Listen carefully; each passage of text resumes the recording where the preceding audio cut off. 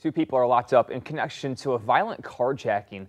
They could be responsible for more crimes tonight. 7 Action News reporter Kiara Hay has more from Harper Woods. Less than 2 hours ago, more than 15 officers from 3 different departments were here on Kenosha Street in Harper Woods trying to arrest 2 people connected to stealing cars in Detroit.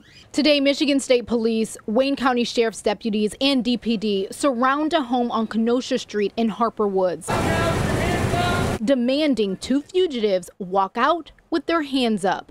Police confirmed 2 people were arrested tied to a violent carjacking in Detroit, possibly more than one. Officers also taking into evidence several guns from inside the home in at least 1 car. We're still working to learn what car thefts the pair are linked to, but a Wayne County Sheriff's deputy says today's efforts are a part of a larger operation to curb car thefts in Detroit.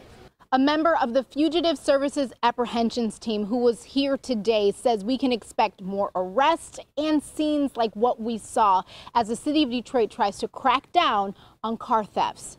In Harper Woods, I'm Kiara Hay, 7 Action News.